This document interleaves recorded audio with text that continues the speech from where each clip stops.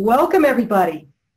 I'm Bonnie Church, and I'm honored to feature Dennis Franks as our guest today, and I get to tell you a little bit about him, which is one of my favorite things to do. Dennis Franks is your quintessential Renaissance guy. That's how I like to describe him.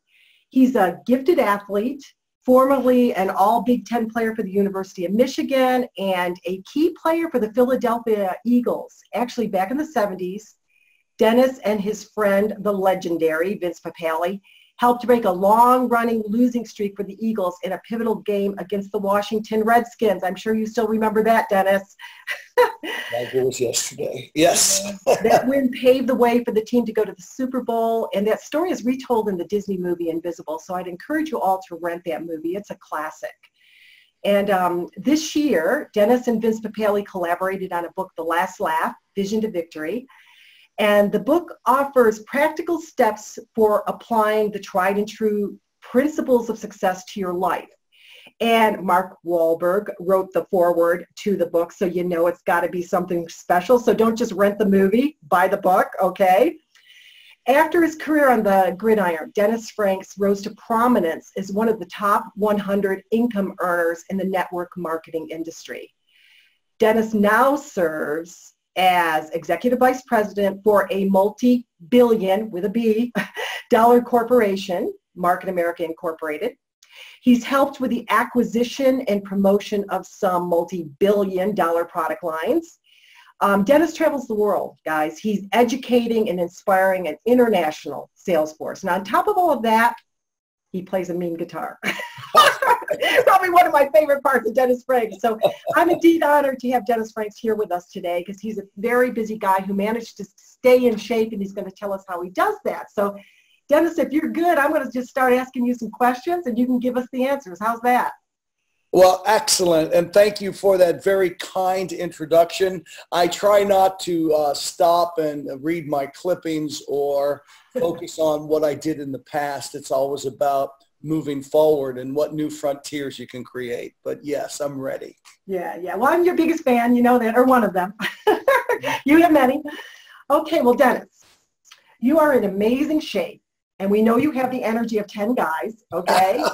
We know you travel internationally across multiple time zones throughout the year, but you managed to stay in shape. And, you know, one would be tempted to think, just saying, okay, I'm just telling you what everybody's thinking.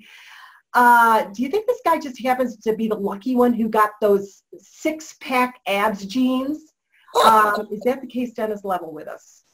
Okay. Well, the first and foremost, no, I don't have the ab gene. It's something that I work on a regular basis. Core exercises or working on that area of the low back and gut are very, very important for basically posture, longevity, and especially when you travel a lot. Mm-hmm. And so I do focus there. In fact, recently I had a genetic test done, and they have 22 obesity genes, and I found out that I have 16 of them. And so at any time, if I let myself go, bam, 400 pounds in no time. You know, when I left football, I went up to 295 pounds, and on a 6'2" frame, that's a lot of people or a lot of person on one frame. And when football was over, it was a hard transition for me to recognize I no longer needed to be that way. And today, I'm virtually back to my high school weight of 228 pounds. And it's sort of interesting. Even at this weight, people look at me as being large, but my bottom line is I hadn't been this way in 40 years, you know, so it's pretty good. You know, when I think about it, how it all works is I've got this amazing focus on moving forward, about changing people's lives, about sharing what I've learned with my own personal experience in losing 65 pounds and going out in my own experience and starting from nothing and creating a $1 million environment in which our family has been privileged to live by. But, you know, when I think about this, I think about if I didn't reach out to make a difference for others, I think I would be stuck in an environment that would basically promote inactivity or promote not moving forward, which ultimately starts the regression of one's life. And I believe at my age, and I am a baby boomer, and I've got several years into being a baby boomer, I think I'm starting a new chapter, never winding down. It's all about moving and growing. You know, the good Lord will tell me when it's time. He'll give that subtle hint that it's time to slow down. But the other thing that's really important in this process and going international and crossing time zones is how well you rest in the transition.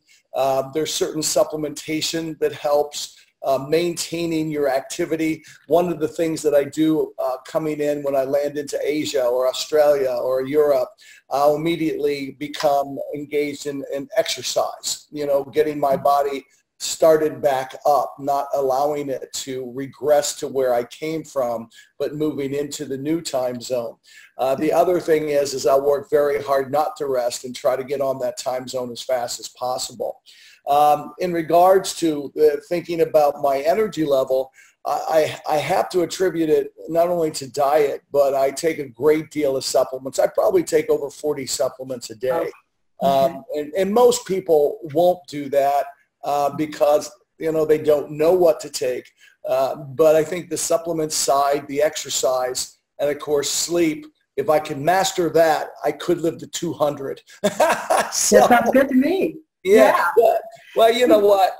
There's been a lot of speculation that we're supposed to be living to 120 or longer. But there's so many things that come into play, and we don't even think about the environments that we're in. But, you know, I want to say is that in my case, I think it's a combination of things, but I'm passionate about life and I attack the day. And I think I attribute a lot of my fitness, a lot of my mental clarity to moving forward. Yeah, so despite your genetics, you can overcome the genetics with your diet and lifestyle choices. And I know 15 years ago, Dennis, you were working alongside Dr. Sherry Lieberman, who's the author of Dare to Lose, and you identified the fundamentals of getting and staying in shape. And then you and Dr. Lieberman, as I understand it, engineered the Transitions Lifestyle System, now known as the TLS Weight Loss Solution. And I know you're big on fundamentals, and that's a system that incorporates the fundamentals of staying well. So could you kind of share with us the TLS Weight Loss Solution basics? Because it sounds like that's how you live your life. Right. The first thing I recognized during my weight loss journey, and this is what evolved ultimately to meeting Dr. Lieberman and evolving into the Transitions Lifestyle System, which evolved into the TLS Weight Loss Solution. But what I learned is that I failed miserably on multiple diets. It wasn't that diets didn't work short term, but after losing in the first couple, 3 weeks, a month, it was very easy to gain back because the diets that I were on, they were not able to sustain me in a lifestyle. And so the phrase that I coined is, you know, weight loss isn't magic, it's science. The fact that, you know, diets don't work and lifestyles do is a theme in which the Transitions Lifestyle System, or the TLS Weight Loss Solution, lives by. Now, there are many ways, again, you can lose weight. Today, you know, there are certain things that are popular with the fasting diets and the ketogenic diets, but ultimately it will all evolve back into the lifestyle. Right, TLS lifestyle. Yeah, you don't want to go one extreme for too long. If you can comply with a program that you're losing weight with, that's great. Stick with it. All I'm saying is that when you get to your goal or you start moving in the right direction, be sure you transition to the lifestyle, which we promote. And fundamentally, Bonnie, and why I'm so passionate about it is because TLS always works. Yeah. Because we work with the science of the body, the chemistry of the body. We're all about new favorite foods. Dr. Lieberman was a big advocate of low glycemic index eating. And she was really talking more about low glycemic impact eating, meaning a combination of low and medium glycemic index foods. And for those of you that don't know, when we're talking about glycemic index, it's nothing more than a measurement of a food, specifically a carbohydrate, and how fast it will raise your blood sugar level. Because if it raises too fast, it starts triggering a lot of body mechanisms. So that it can control the amount of sugar that's going through your body, and so that your muscles and your body can actually utilize it. And of course, that goes with the release of the hormone insulin that helps make it all work. But, you know, so many people don't realize today, like for example, eating a bagel is the absolute worst thing you can do in the morning. I mean, people that eat breakfast cereal with milk, not the best choice. High in sugar, although they'll say it's fortified with certain vitamins, and they'll say there is some protein and there's some fiber. But you know, that side of the picking the right foods, you know, every time you sit down, especially at breakfast, look for protein, look for fiber to start your day, because you're going to be more in a fat burning environment than a fat storing environment starting with sugars. The other thing that's powerful that we have to learn is that the more muscle mass that you have on your body, the more calories that you'll burn. So if you're looking to eat more, you know, move your body composition, you know, to be more lean. A lot of people, you know, don't know where to go to get tested for body composition. A lot of people don't even want to know their body composition. Oh my God, you know, and I don't believe in BMI measurements. I do believe in actual, you know, testing.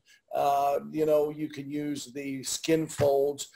You can use the electronic impedance machine. You can do the water dunking. There's a lot of ways that you can do whatever you start with. Just measure yourself from there. So lean body mass is a big part of what we do, which evolves into exercise. And people say, oh no, I hate to sweat, all that good stuff.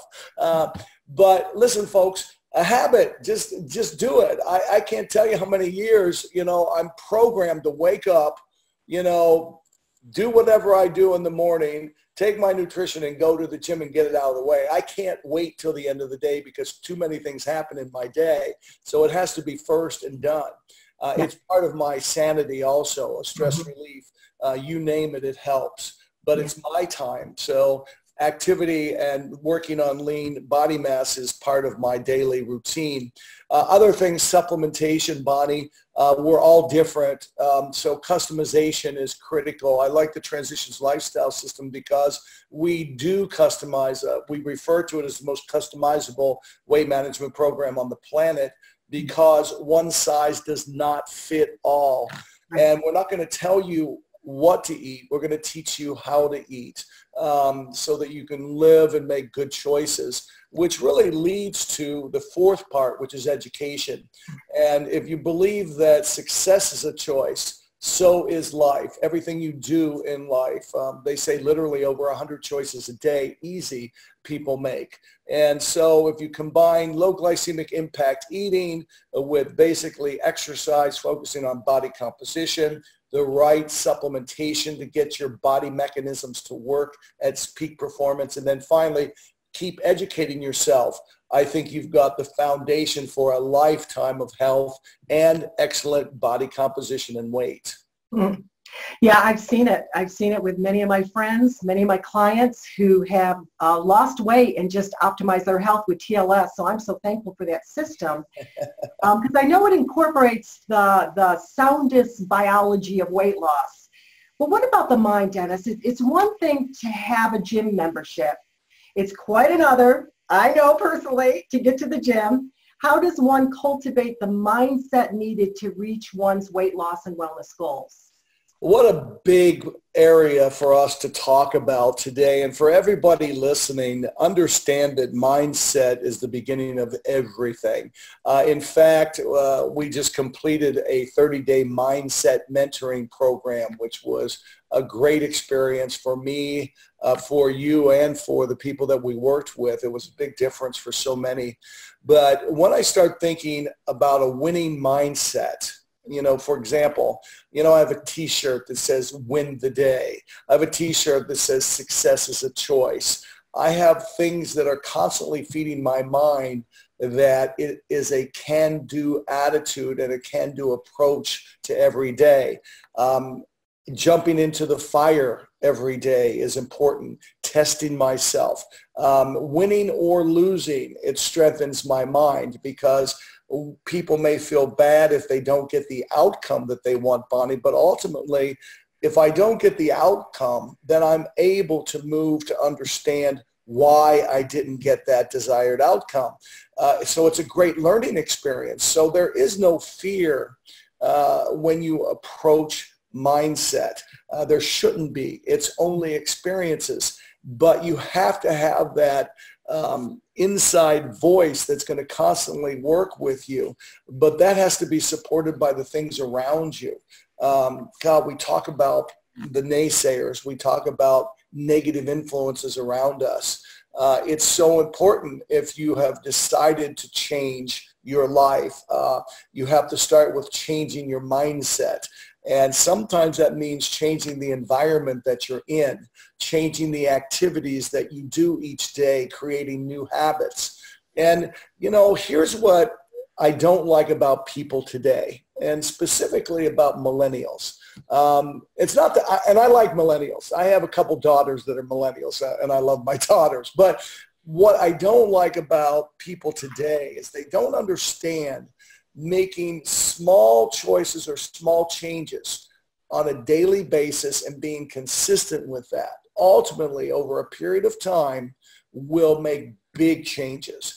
And I can only tell you about, two people that I know. One was an individual that started the new year by saying, I'm basically going to add 2,000 steps a day to my activities, and I'm going to cut my diet down by 100 calories a day. Okay.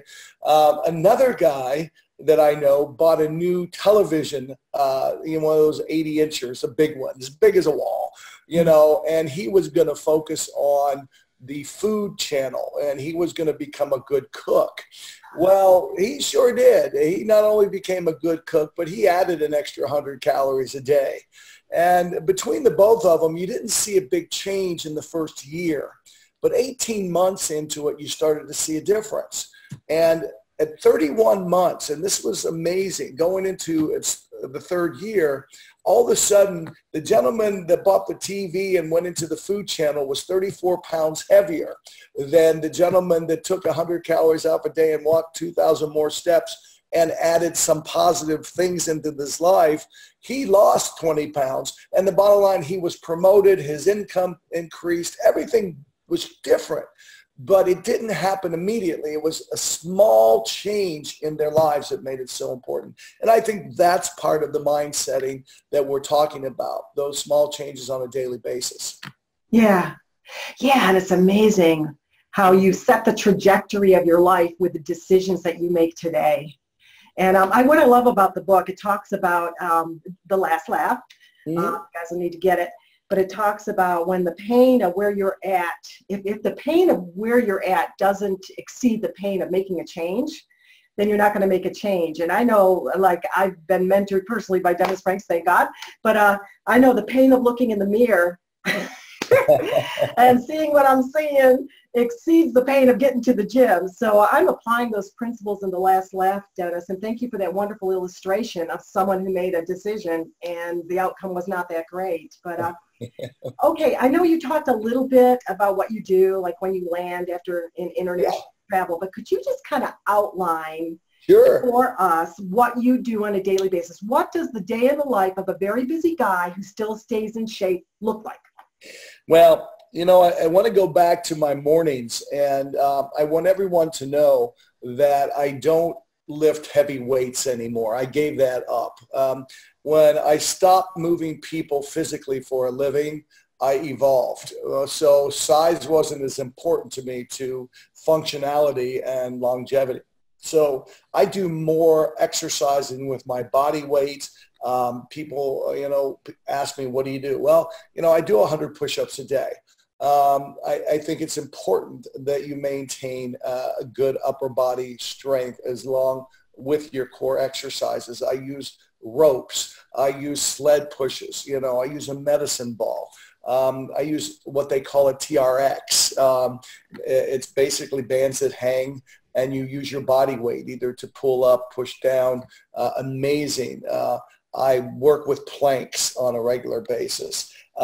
Something as simple as what they call farmer's carries, where you put, everybody's different. It might be like 25 pounds in each hand, and you walk, 50 yards, just like getting used to carrying groceries or your suitcase when you go to the airport. All of these things really work. Cardio-wise, on my training days, I use a trainer. I do a minimum of 20 minutes of cardio. And this is either going to be elliptical, it's going to be the rowing machine, or it's going to be a Stairmaster. I can't run like I used to. I'll fast walk at 4 miles per hour at an incline, on there. And that incline will be anywhere between 5 and 6. It's important that you change things up. But all of these things are part of a regimen that you evolve and you change up. On the days that I'm not actively training, I increase my cardio to 30 to 35 minutes. Always include some stretching. Every day is a core day, and I try to exercise 5 days a week, and I stay active on weekends. So some people say, gosh, you overdo it. I said, oh, no, it's a lifestyle. It's great to be active and move around. At that point, I'd go into the office. And yes, I went into the office around 10:30 or 11 o'clock, better than banker's hours. But I would work throughout the day, probably taking anywhere between 10 and 15 calls, working through 3 to 4 meetings, and then taking my real work time, which is after work. I would stay 5 to 7 o'clock. Those last 2 hours after everybody left was probably my time to catch up and get ready for the next day. And I really recommend that. Some of us are list makers. I happen to be one. I rest better at night when I know what I have to accomplish the next day. So working from 5 to 7 after people are winding down is a good thing for me. You got to sort of find your place there. I try not to sit ever longer than 30 minutes without getting up. People that sit too long develop back problems. If you don't have a strong core area, you're going to have back problems. And this is one thing for those of you that have lower back problems. If you start working on those muscles, it's really going to help tremendously. Basically, I have dinner about between 7 and 8 o'clock. And usually that's my last meal. However, my weakness is ice cream. I love ice cream, specifically gelato. So once or twice a week I'll have it. I think that's good. And one other thing that I found out, which is a treat, which is a medium glycemic impact, is M&M peanuts. But you can't have too many of them. But I laugh a lot. I play music. It's funny today. I'll spend an hour playing my guitar. But this is the greatest thing. I bought a drum set. I bought a piano. I bought a bass guitar. So in my house today, Bonnie, I have a stage. And it's all set up to play multiple instruments. I love music. I'm going to play that forever. And I listen to this. This is the best. I bought a karaoke machine. And when you sing into the karaoke machine, now technology is so good. If you sing flat or sharp, it'll be a voice adjustment so you don't sound too bad. How about that? So, I love that. Next time you come over, what you singing to your favorite? Okay. I want to play a little bass too. but when it really comes down to it, those are my days. And even when I'm off, it's working in the yard. It's doing, you know, I'm a great honeydew kind of guy. I'm blessed with a great wife. We're going into our 37th year of being married. Nancy has helped me build the business, helped me grow as an individual. I give much of my success, gratitude to my wife, Nancy, who has just been amazing. She's allowed me to grow. So she kept my relationship strong. She kept the kids knowing who their father was, so that when we got together, it was quality time. It was always quality time. It wasn't, time that for every day, every minute. I know a lot of people that have a lot of time at home that spend zero time with their children. But the time that we had, it was always coming home from travel to my home, and it was there. It wasn't a problem. So that's sort of how my life goes. And I travel probably, you should know I'm a 1,000,000-mile flyer with American Airlines, and I have over 900,000 miles with Delta. So I should be a 2 million mile flyer sooner than later. I don't know if that's good or bad, but it's crazy. Yeah, but you know what's good is you do all that travel, but you stay in great shape. So I'm going to kind of sum up, and you correct me if I'm wrong. Okay. Some of the secrets of success. You get up in the morning and you just go to exercise or go to the gym with gusto. Yeah.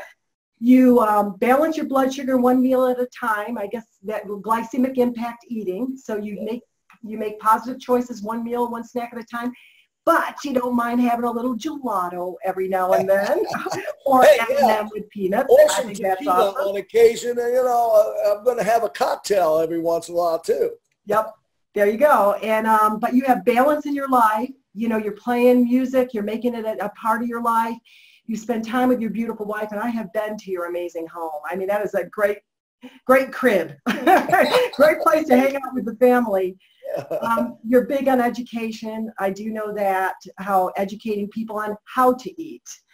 And I love the TLS lifestyle. It's sustainable. Just like you said, people are not going to be able to sustain keto. They're not going to be able to sustain intermittent fasting. But though they can transition into the transitions lifestyle, and that is sustainable, and it creates longevity in people's lives. Okay, I have one last question, though. I'm thinking about the people, the baby boomers. I love that we still have baby in our description. The baby boomer guy that's kind of growing the gut. We're at that age where women grow beards and men look pregnant. The guys that are growing the gut, what 3 exercises could they start with at home that would give them the best overall body workout? If they're not going to the gym, they don't have access to the equipment, what can they do at home? At the TLS lifestyle eating, of course, but what 3 exercises could they do at home that would give them the greatest benefit? Okay, well, that is quite the question. First, just clarification, abs are created in the kitchen, if you've never heard that. So we know diet is one thing. But now what I would recommend, a chair is a great tool to use for in-house workouts. You can do squats in a chair where you stand up and sit down and just touch your rear end to the seat and back up. It's also a safety mechanism for you. I recommend a hard back chair or a hard seat, not your lounge chair, okay, per se, like your kitchen chair. I also recommend, in addition to squats, I recommend that you work on, some sort of activity on the floor where you're working your core. There are many ways. Traditional sit-ups, are something you can do, but I don't recommend those right away. I recommend what they term as crunches, where you bring your flat, your legs are up at a flat soles, and they're up on an angle, and you bring your body up 45 degrees. You lift up. Do not pull on the back of your head. It's better to put your arms across, just holding that up. Now you can also, after you get done doing crunches, lay on your stomach and then do what they call a plank, where you just put up on your arms and you have your body straight, and you work up to holding that for 60 seconds. If you do that like during commercials, if you're watching the news or something, it's a great way to get done. The other thing that I like, I travel with bands. You know, they're like surgical bands. They're very inexpensive. They throw into a suitcase really easy.